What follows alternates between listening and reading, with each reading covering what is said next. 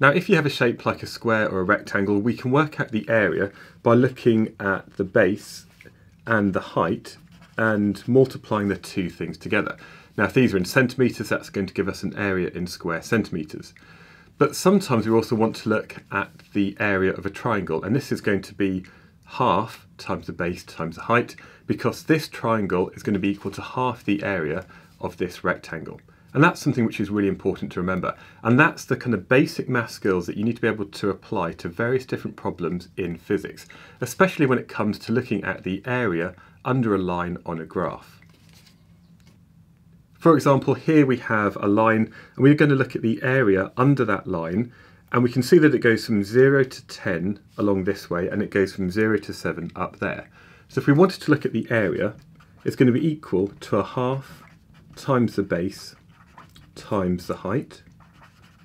And here, the base of this triangle is 10 long, and the height is 7. So that's 7. So this is going to be equal to a half times 70, which equals 35. So the area under this line on this graph is equal to 35. Now, in physics, the areas that we need to calculate tend not to be just simple triangles. We might have an area like this.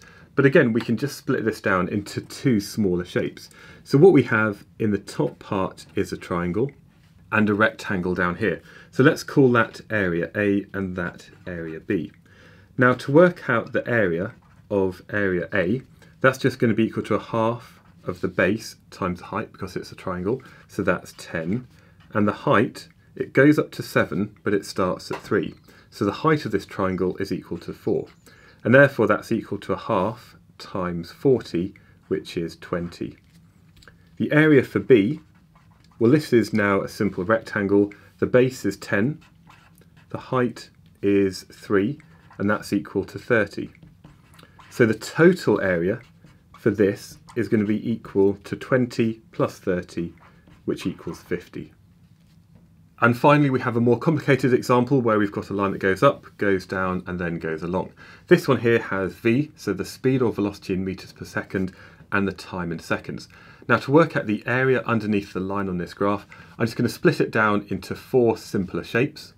Now, I've labelled them A, B, C, and D, and that means when I actually calculate my area, I'm going to do it for each shape in turn. So area A is a triangle, so it's a half base times height. The base goes from 0 to 5, and the height goes from 3 to 7. And 7 take away 3 is just equal to 4.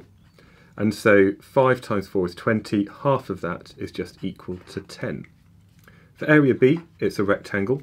The base is 5, the height is 3, so 3 times 5 is equal to 15. Area C is another triangle, and here the base goes from 5 to 7. So a half of the base is a half times 2 multiplied by the height. Now the height goes up to 7, but it starts at 1. So 7 take away 1 is 6. 2 times 6 is 12, so half of 12 is equal to 6. And finally, area D is another rectangle. The base goes from 5 to 10.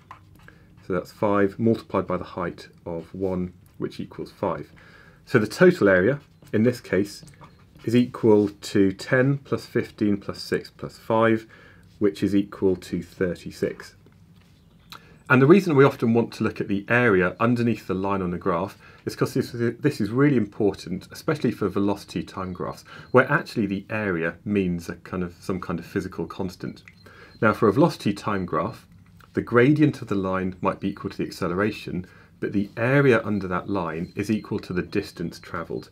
So here, because we've got a velocity or a speed in meters per second and a time in seconds, this means our distance is going to be in meters.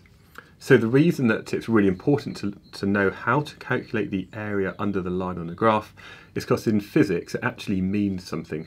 And often you'll be asked to do this with velocity time graphs, and therefore the area is equal to 36 meters.